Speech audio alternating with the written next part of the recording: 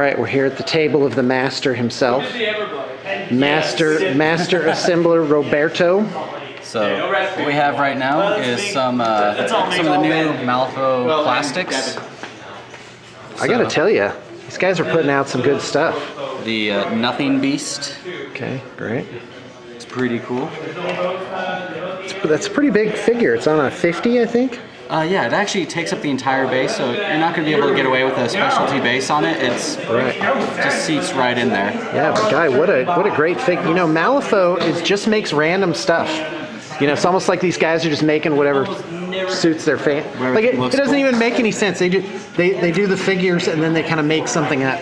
And by the way, that's not a criticism. I think that's great. That's kind of like what Rackham was doing. That would explain the goblin army. Let's make goblins that ride pigs in a swamp. Oh, I like these flea creatures. These guys are freaks. Yeah, man. void wretches.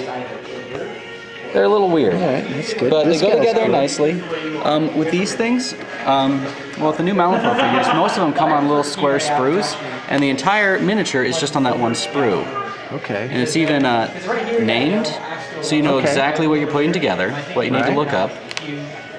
And so if you just keep each individual sprue separate, you'll have all your pieces you need. I wouldn't clip out the entire sheet. Like some of these come together like this. It's like, don't just clip everything, because as you can see, these guys have a lot of bits.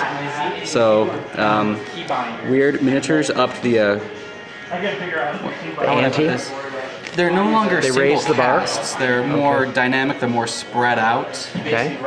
So the poses, it's better posing. Right. Yeah. There's like, it's not just a solid chunk. Yeah. So like on her, the skirt is two pieces that's glued together. So the feet are separate. The skirt's two different pieces. The bow on the back's a separate piece. Both arms, the head. I'm sure I'd be a better player. So you get more dynamic poses doing it that way. So everything's not just like stuck together because it has to be a single cast or flat on a single plane. You can check forums about your class.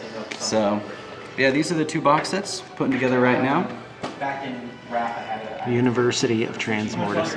Hey, that's fantastic. Thanks a lot, Roberto. Yep, you're welcome.